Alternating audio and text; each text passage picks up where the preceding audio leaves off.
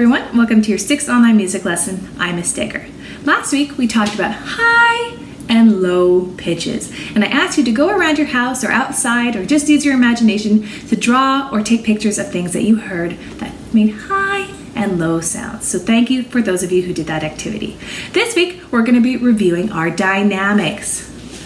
Remember, dynamics means how loud or how soft the music is. So we learned at least 4 dynamics in music class, and here they are. The first one was forte. Do you remember what forte means? So forte means the music is loud. So can you say forte? Good job. Second dynamic that we learned was piano, and piano means the music is soft. Can you say piano? Nice work. Third dynamic we learned was crescendo. Do you remember what that means? So it means the music goes from quiet to loud. So it sounds like this. Crescendo! Your turn. And our last dynamic, decrescendo. Remember, kind of looks like a backwards crescendo. It means from a loud to quiet. So it sounds like this. Decrescendo. Your turn. Nice work. So right now we're going to play a guessing game. I'm going to play you some sounds on my piano, and you're going to tell me what you heard. If you think you heard forte, piano, crescendo, or decrescendo. So here's your first one. Turn on your listening ears.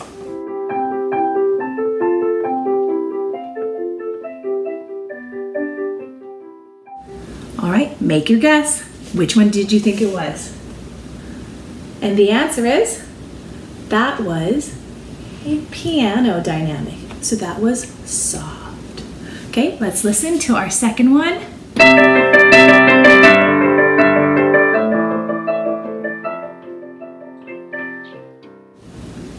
Okay, make your guess. And the answer is, that one was decrescendo. So it went from loud to soft. Let's listen to another one.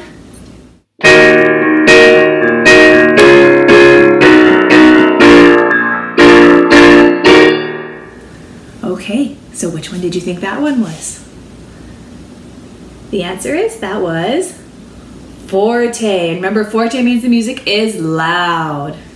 And last one, let's listen one more time.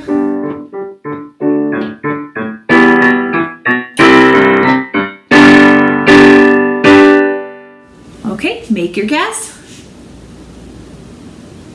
And that one was a crescendo. So it went from quiet to loud. So I hope you got all of those. Up next, we're going to be playing a little game that uses dynamics. So hold on just for one moment. This week, we're going to be reviewing the song Closet Key. Now, I know you all remember it. We've played it a lot in music class, and it's a fun game because it uses dynamics to help you find things. So before we get into the game, let's just review the song. And I've brought out my xylophone to help us. Here we go. I have lost the closet key in my lady's garden. I have lost the closet key in my lady's garden. Now sing with me. Here we go. I have lost the closet key in my lady's garden. I have lost the closet key in my lady's garden. Nice work. I'm sure you all remember that song. Now, just in case you've forgotten, here's how to play the game. So, if you are helping someone find the key, you have to change the dynamic of your voice to help them find it. So, in your family, you would choose one person to be it, and they're going to cover their eyes while you hide the key. Then, when they've opened their eyes, you're going to sing the song over and over again. And remember, if they're getting really close to the key, you are going to crescendo, getting louder. And if they're right by the key, you would sing forte. Make sure they know that they're close. But if they get farther away from the key, they're walking the wrong direction, then you would decrescendo and get really soft. And if they're really far away, you would sing piano. And the person who's looking for the key has to listen to the music. If the music gets really forte, then you need to stop and look around for the key. Now, of course, for the key, you can use anything you have around the house. In music class, we always used a whiteboard marker, but you can use anything. You could use a real key even if you wanted to. The challenge with keys is they're actually very small and a little bit hard to find. So remember, if you're singing the song and your mom or dad or your brother or sister is really far away, you're going to sing piano like this. I have lost the closet key in my lady's garden. But if they start to get a little bit closer, you're going to crescendo.